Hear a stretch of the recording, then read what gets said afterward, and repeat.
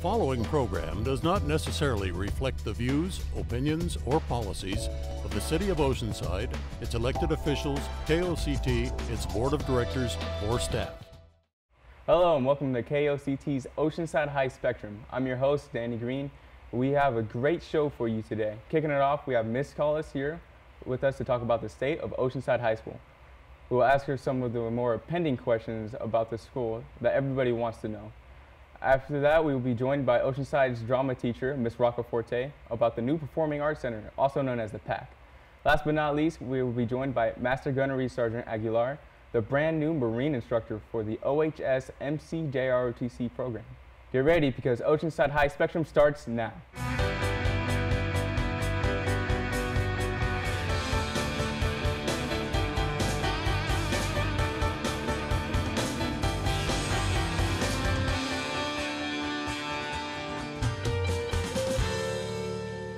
She is here to talk about the state of the school. Welcome to the show, Ms. Collis. Thank you, Danny. I'm excited to be sitting here with you today doing this interview. So you've been the principal at Oceanside for 2 years and a student. Can you give us some experiences you've had? Yes, this is my second year as principal. Like you mentioned, I was a student at Oceanside High School back in 1985. And then left to serve in the Air Force. And when I decided to pursue my career in teaching, I pictured myself teaching back at Oceanside High School. So I've been back there for 16 years. This is my second year as principal. And it's been an incredible first 2 years at the helm. All right. So I know our school's moving into a new direction with pathways. Can you tell us more about that? Yes, so Danny, and you've been a part of this creation of career pathways. So I don't know if many people are aware, but we have 2 career pathways, career technical education pathways already at Oceanside High School. The first one is our Health Careers Academy that has been around almost as long as I've been a teacher there, about 16 years.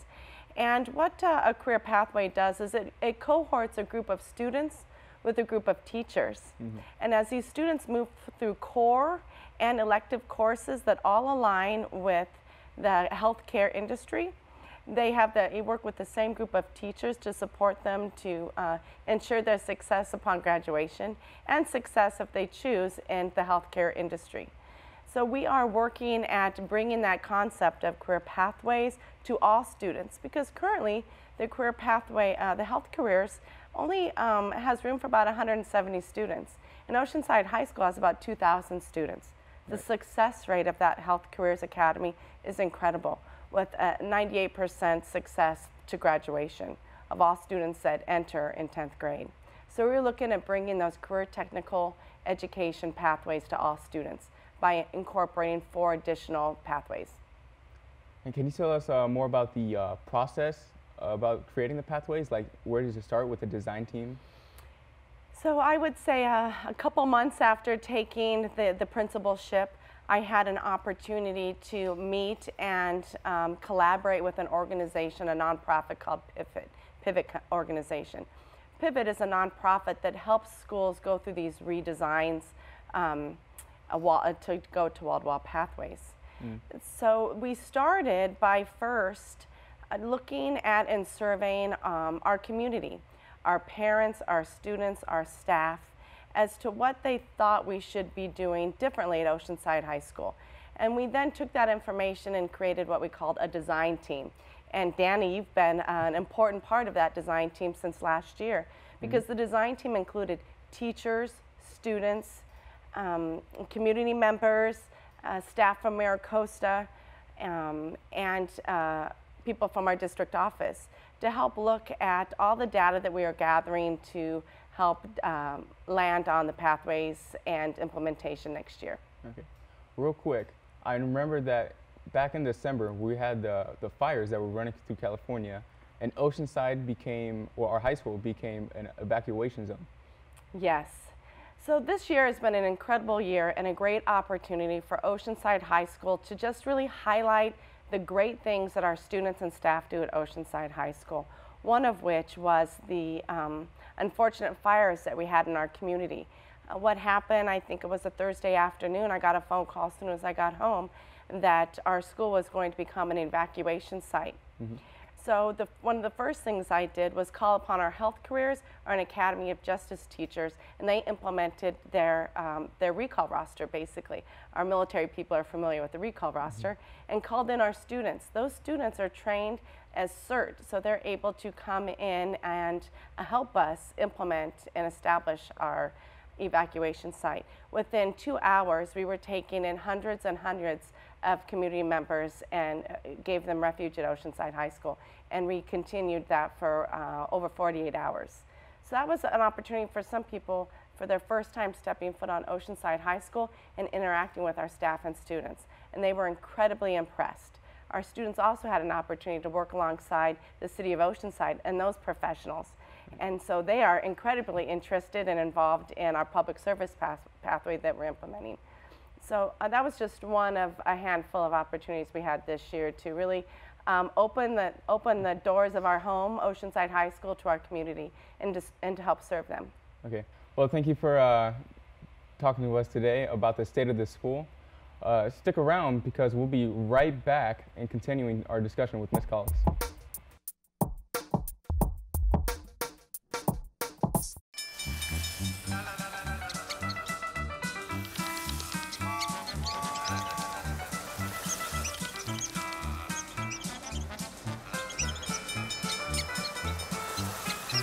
Kids will spend 15 minutes watching online videos like this one.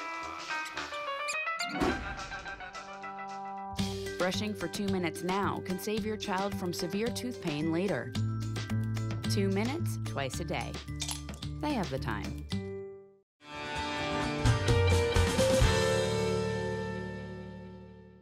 Welcome back to Oceanside High Spectrum. We are here with Ms. Collis, continuing our discussion about the school.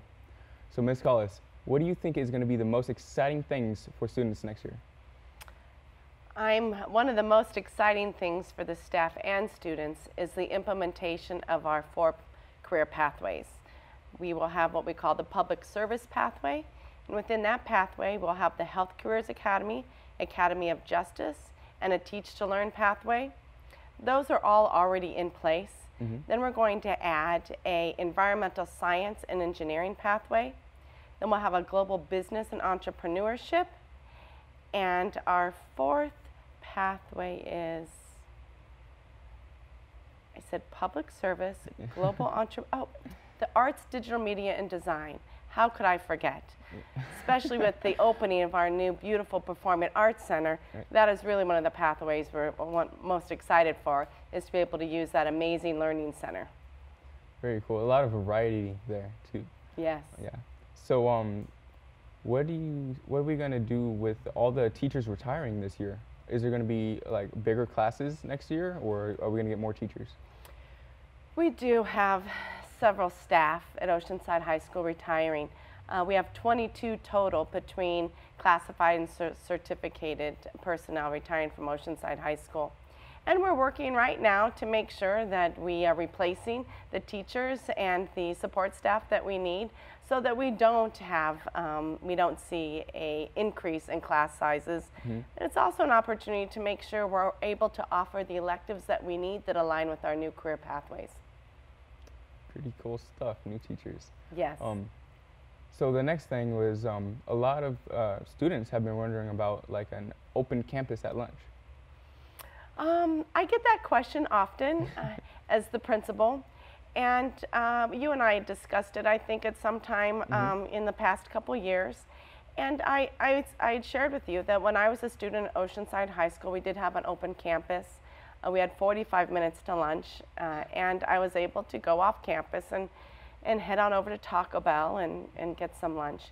But now instructional minutes are so incredibly important. We've reduced the number of minutes that students have to eat their lunch, and we've also used that time during lunch to incorporate opportunities for students to engage with their teachers, to be part of clubs, sign up for different events, go to the student store, go to the book room.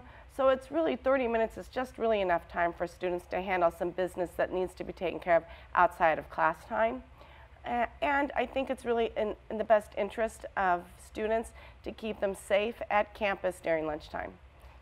Yeah, I remember you said that it would be like a really a big hassle to run back and forth from campus because we had short minutes. Yes. And you mentioned that you didn't want anybody like speeding or anything to get back to school. Absolutely. The safety of our students is first and foremost. And it's unfortunate when we hear other schools that have open campus that students unfortunately are in accidents, vehicle accidents, rushing back to campus before the lunch bell rings. So we try to make sure we have lots of activities at lunch on campus so students don't even have a desire to go anywhere else. And I would also like to take this as an opportunity to mention that our nutrition services is very different than it was back when I was in school back in the 80s. I eat the school lunch often, and it's very fresh. There's lots of options. There's taco bars, there's fresh made pizza, there's fresh fruit and salads. So, and the prices are very reasonable. So it's really most advantageous that we keep our kids on campus, eating healthy, and continuing to connect with staff during lunchtime. The last question that's on everybody's mind is about parking and that dirt lot next to the school. We do need to come together as a community to brainstorm and come up with some reasonable options for parking for our students when there's not room on campus. The dirt lot right across from the high school, I am asked often, why can't we use that lot for parking? Well, that lot has actually been purchased by an investor to be some type of small hotel, and they're a little slow to get that started, but that land is now purchased and belongs to somebody. So I think the next step is to start collaborating with the city and formulating a plan, because it's not safe for our students to be parking well off campus, especially when they're leaving after school during the winter hours and it's dark at night. So I definitely have that on the top of my list of issues to overcome. Right. Well, thank you for coming, Mr. Collis. It's been wonderful having you here. But don't go too far, because when we get back, we'll have OHS drama teacher, Miss Roccoforte.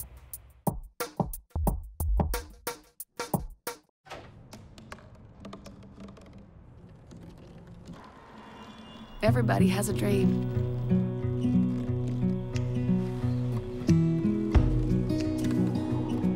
Mine was to see the ocean. And with a little help, I made it.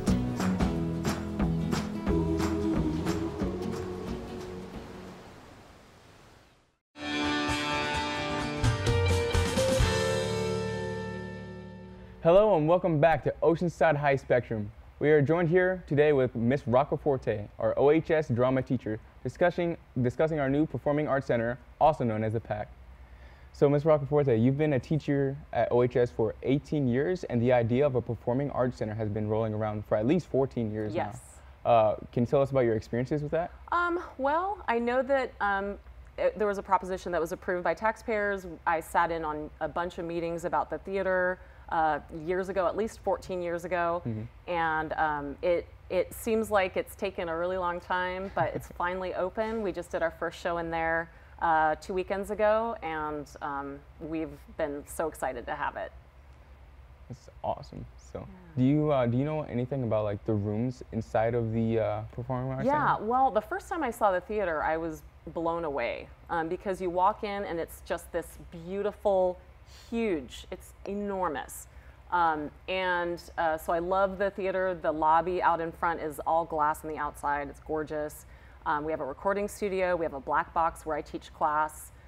We have a room to build sets, which we have never had before. I've been known to paint flats in the grass, and now this is obviously making it so we can do a lot of other things. Yeah, prop storage. Now we have what we need, so it's exciting. What would you assume it would, like, I know you're a drama teacher and you would be doing dramas and plays in there, but what else would you assume would be happening inside the PAC? Well, about a month ago, actually Will Ferrell visited our high school and did a pump up the midterm elections, or I'm sorry, glam up the midterm elections. And my students worked that show, so it can be used, the community can use it.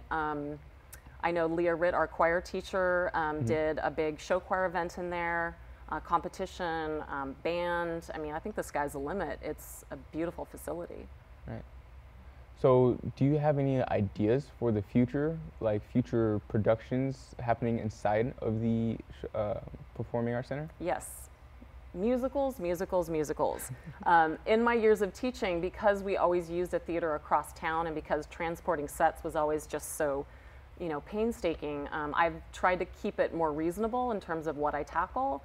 And now I can do all those musicals that are swimming around in my head. It's my passion. I love musicals, so. But any musicals in mind? Well, the pinnacle, and hopefully it won't take me too long to get to it, will be Les Miserables. I definitely want to do that. I love Hairspray, big choreography show, obviously huge show. I like some more obscure plays like The Drowsy Chaperone is one of my favorites. Zany comedies, I love, you know, really over-the-top fun ensemble comedies, but I can do anything in there. Right. So it's going to be I know we have an orchestra pit right in front of the stage. It's like a little oval. Do you have any plans to like use the band or choir, or maybe both inside there? Yes. Yeah, I definitely, when we get to our pathway program, we'll be able to do some scheduling where Mrs. Ritt, the choir teacher, Mr. Reeder, the orchestra teacher, and myself, we can work together in a common period, and we'd be able to do the, you know, the musical for the spring semester. So we definitely have talked about it. Okay.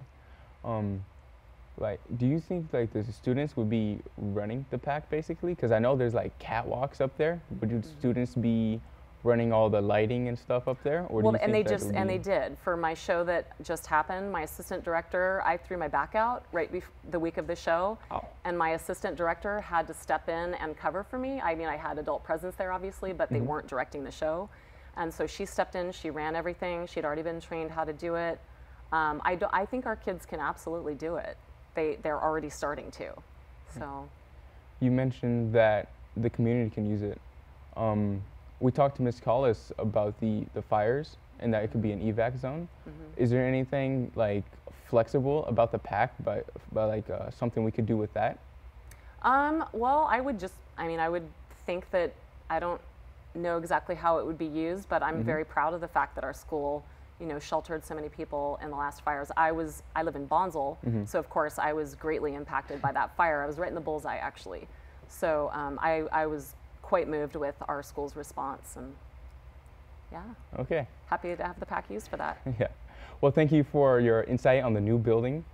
Coming up next, we have Master Gunnery Sergeant Aguilar to talk to us about the OHS MCJROTC. We'll be right back.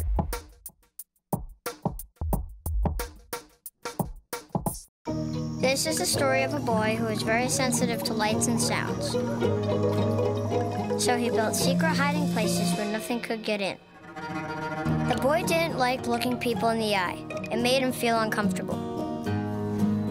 One day, he found out he had something called autism. His family got him help.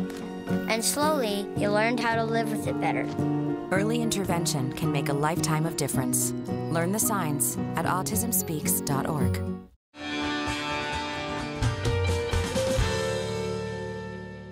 Oceanside High Spectrum welcomes you back as we talk to our last guest for today, Master Gunnery Sergeant Aguilar, about the OHS MCJROTC program. Master Guns, thanks for coming here today. And Anytime. Yep. What can you tell us about your experiences as a Marine in the Marine Corps, and specifically more about being a Master Gunnery Sergeant?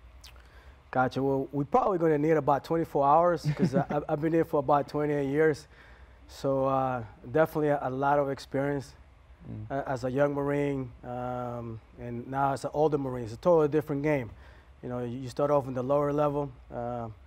I travel so many places, so many stories. I can probably write so many books and so many movies. You know, but they all have been pretty memorable. Some good memories, some not so good, right? Some ups and some downs, but I wouldn't change it for anything. The big difference is once you pick up a little bit of rank like a Master Gunny, you're more involved with higher levels decisions and briefing and things of that nature. And sometimes it doesn't become as fun. And when dealing with the younger Marines, because that's where a lot of the fun is. The physical fitness and like going patrolling and things of that nature. But it's been an awesome ride for 28 years. definitely encourage anybody to give it a shot. You know, definitely not for everybody also, but it is very rewarding. Can't complain. I made so many great friends, met so many awesome people, traveled the world. Let me tell you, probably about 20 countries I visited, all in the dime of the Uncle Sam. I have the greatest uncle in the whole world, you know, and unbelievable stories. Wouldn't change it for anything. I definitely encourage it. So, yeah. Real quick, at least for you, when do you think you switched from a young Marine to an older Marine? I don't know at what point, you know. But there comes a point, I think, when you start making some greater decisions, and you're a career Marine. After 4 years, you definitely become like a career Marine. You pick up some ranks. You're kind of like a grown-up Marine, so to speak, you know. And you're watching your P's and Q's, and everything that you do matters because people look up to you, you know, the younger Marines. So you got to show leadership by example. So not quite sure when that happens, but it does happen to all of us at one point. All right. So how are you going to use that experience to translate into the ROTC program? And do you have any goals or anything in specific that you're trying to implement into the ROTC program? Right. So for the last 14 years or so, I've been involved in recruiting duty. So I've been involved with a lot of youth, 17, 16, 15. I kind of like to think that I understand the way their mind works and what they want to get into and how they operate and what their likes and the dislikes, talking to so many of you all, you know. So I'm bringing that little bit of the knowledge. I'm 47 years old. However, my mindset, I'm still like a young person, you know. I'm in the Twitter, on Facebook and social media, you know. I'm a little bit active. I got 2 teenagers that keep me on my toes, one 15 and one 17. So that's the type of approach, you know, kind of like you said, the goals, right? Not necessarily goals, but I guess maybe it is. I definitely want to grow the program, right? Grow the program. Grow a little bit more cadets, so that way we can have choices of how many teams we can we can take to different events and such. But that's probably one of the main goals, is to grow it. Yeah. So real quick, you're switching roles with our first sergeant, and you're becoming the MI as he's retiring. He's been here for 23 years. I recall him telling us that he went in during Vietnam, stayed, became a first sergeant. As soon as he got out of the Marine Corps, he became a Marine instructor at Oceanside High School, and he's been doing that ever since. And he's had a lot of relationships with students from Oceanside, and the students and the staff and the faculty just love First Sergeant. It's pretty some big boots to fill. You have any comment on that? You're absolutely right. You know, the way you said 23 years, the man is a myth. The man is a legend. Okay, there is no way possible to replace First Sergeant. I don't have big enough to go into those shoes. Okay, the man possesses so much knowledge. You know, I've been transitioning with him for the last 3 weeks, and he's been going at me in my ear, you know, the form and the this and the procedures and the day-to-day activities and the events that we go, you know. But that man has so much knowledge, it's impossible to replace. So the best that I can do is, you know, listen to him, keep him on my speed dial, because I'm definitely going to call him, you know. But I definitely appreciate him introducing me to everybody and showing me the right way, because that's what Marines do. You know, we help each other. And like he said, no matter what happens, give me a call. I'll be there on a Saturday, Sunday, and that's the type of individual that I'm not necessarily replacing, right, but that I got to kind of live up to, the myth, the man, the legend. Right. Well, thank you for coming here, Master Guns. It's been great having you here. Yeah. Well, and that's all the time we have for today. Thank you for joining us here at Oceanside High Spectrum. We will see you next time here on KOCT.